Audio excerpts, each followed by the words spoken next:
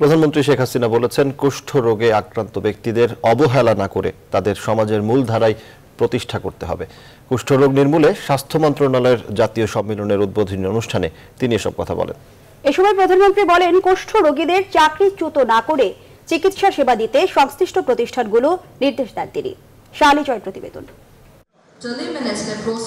2030 সালের মধ্যে দেশে কুষ্ঠরোগীর সংখ্যা শূন্যের কোটায় নামিয়ে আনতে স্বাস্থ্য মন্ত্রণালয়ের এই জাতীয় সম্মেলন ঢাকায় এর উদ্বোধন করেন প্রধানমন্ত্রী শেখ হাসিনা। এ সময় প্রধানমন্ত্রী বলেন, কুষ্ঠরোগীদের অবহেলা না করে তাদের সঠিক চিকিৎসার মাধ্যমে সুস্থ করে তুলতে হবে। প্রাথমিক পর্যায়ে চিকিৎসা সেবা নিশ্চিত করা গেলে কোনো কুষ্ঠরোগী পঙ্গুত্ব বরণ করবে না।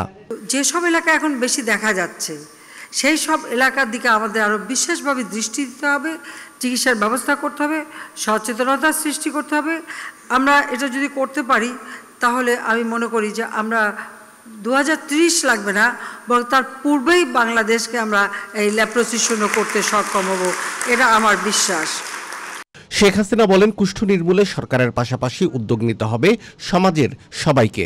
যে কারো কুষ্ঠরোগ দেখা গেল আর তাকে চাকরি থেকে বের করে দিতে হবে, তাকে সমাজ থেকে দূরে ঠেলে দিতে হবে, তাকে ফেলে দিতে হবে, এই মানসিকতা সম্পূর্ণভাবে পরিহার করতে হবে। কারো যদি কুষ্ঠরোগ দেখা দেয় তাকে চাকরিচ্যুত করা যাবে না, তাকে সমাজ থেকে দূর করা যাবে না, তাকে চিকিৎসার ব্যবস্থা করতে হবে।